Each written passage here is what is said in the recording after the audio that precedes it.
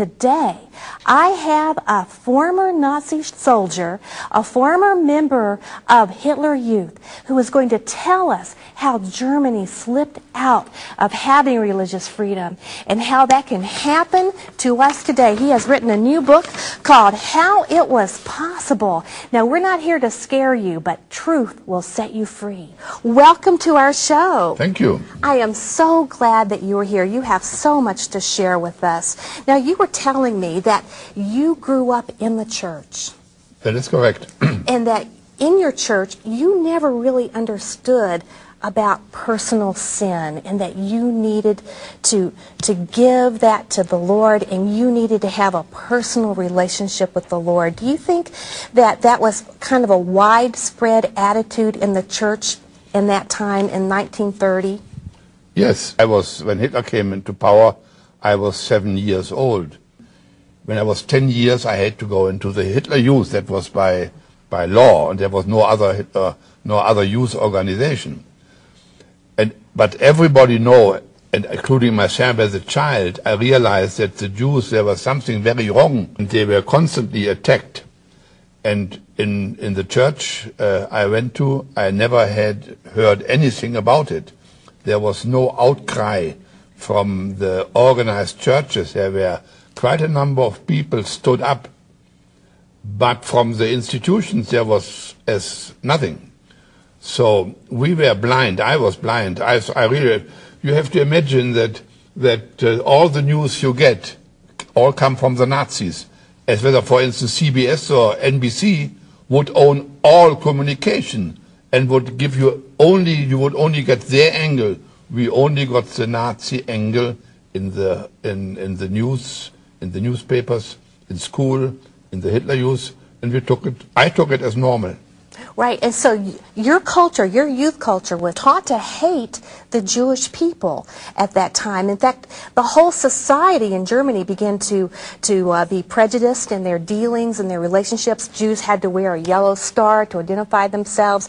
They became laughed at, and the church didn't take a stand against it because some of that hate was actually coming from the church, and therefore you had whole groups of the youth. In fact, we're going to look at a picture of the Hitler Youth. I mean, there were probably millions of young people involved. This was a society coming out of World War I. Many of these children did not have a father figure, and Hitler became the only father figure for them. So we can see how that mindset happened. But you were telling me that even the church, the hatred came out of the church. How can we put a stop to that today? I don't think it was, I had never hated the Jews. I think something much worse is indifference. I was indifferent.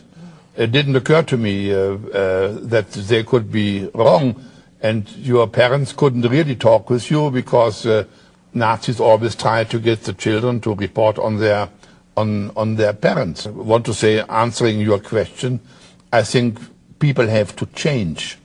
They have to change their lives. Everybody has. In my view, the line for America and for humanity, what I learned through the Nazis, is that there is a fine line between lie and truth. And every person has to make a decision whether to be on the side of the lie or whether to be on the side of truth.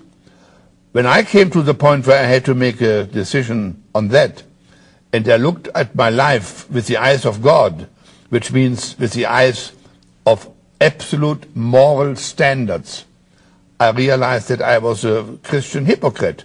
I called myself a Christian, but I wasn't a Christian.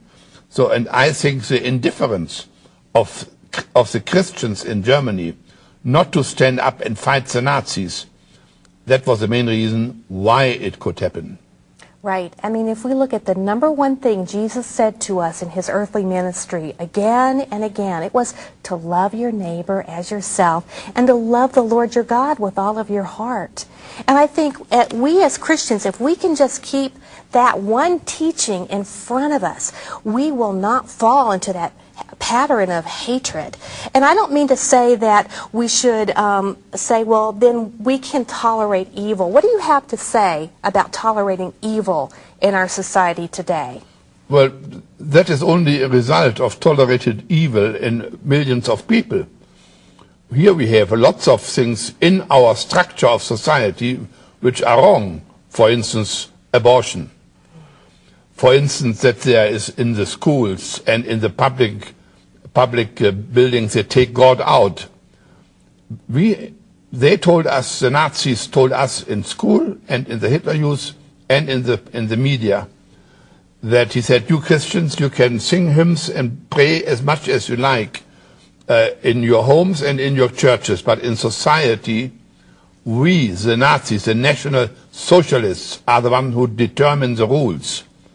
And so they realized that if people believe in God and obey his commandments, they are an obstacle to their hateful ideology.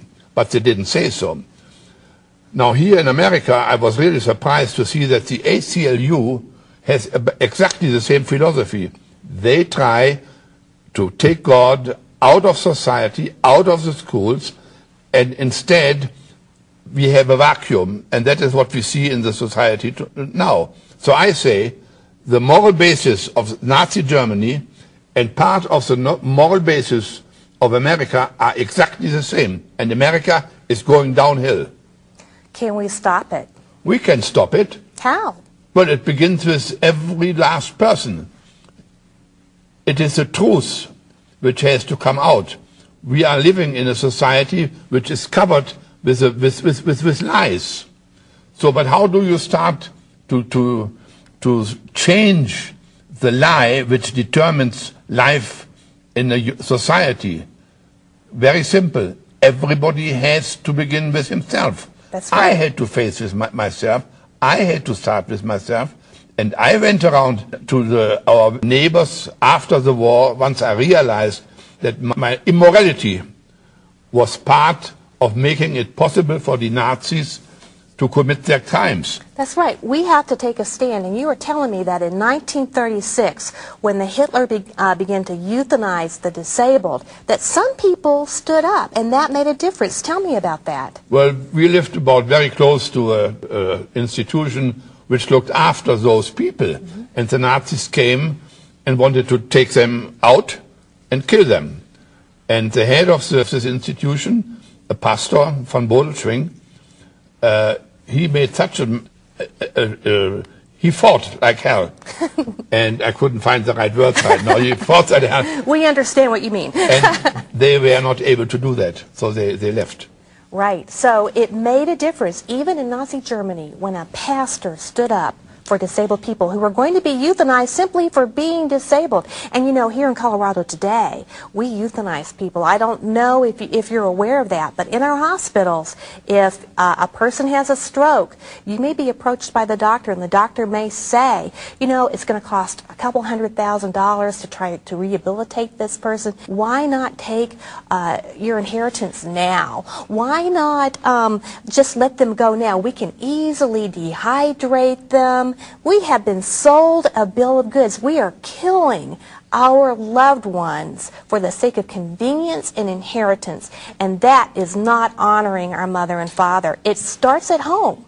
We can make a difference in what we say when we're approached with those kinds of decisions. We can make a difference when we stand up for people like Terry Schiavo, who was murdered because she was disabled. And we can make a difference. People will hear us if we stand up. Would you agree with that? Yes, absolutely.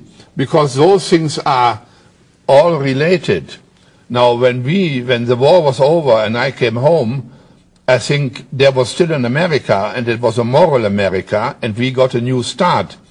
I think when I became an honorary member of the American Retired Officers Association, when I thanked them for giving their battle, gave me freedom.